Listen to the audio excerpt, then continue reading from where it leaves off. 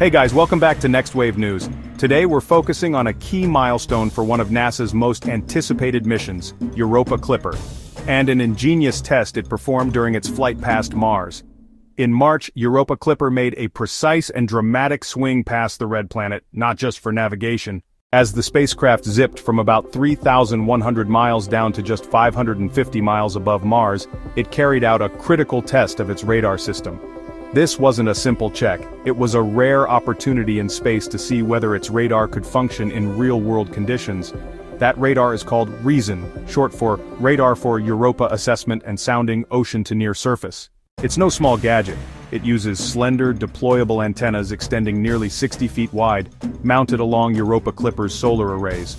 On Earth, getting a clear echo for this kind of radar test would require a solid chamber nearly 3/4 of a football field long, something practically impossible to build for testing. So, Mars became the lab. For about 40 minutes, REASON sent out bursts of radio waves toward the Martian surface and captured the echoes. It gathered a whopping 60 gigabytes of raw data, rock-solid confirmation that the radar worked exactly as planned. Engineers and scientists were practically bouncing off the walls, seeing that REASON performed flawlessly in orbit around another planet. What does this mean for the mission ahead? It's huge.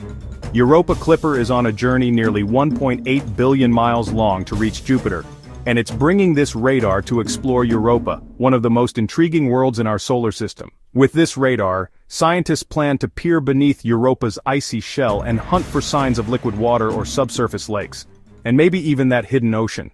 Thanks to the Mars Flyby, the team now has real space data to practice with and refine how they process radar signals.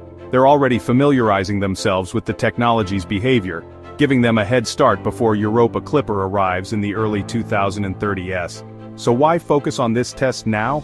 It was about far more than staying on course. It was about advancing science readiness. A successful real-world validation of REASON means that when the spacecraft reaches Europa, it's not entering the unknown blind. It's entering fully armed with tested, space-proven capability. If this glimpse into interplanetary tech fired up your curiosity, be sure to like this video, subscribe to Next Wave News, and hit that notification bell so you never miss your next update from humanity's journey to the stars. Thanks for watching, and we'll see you in the next wave of discovery.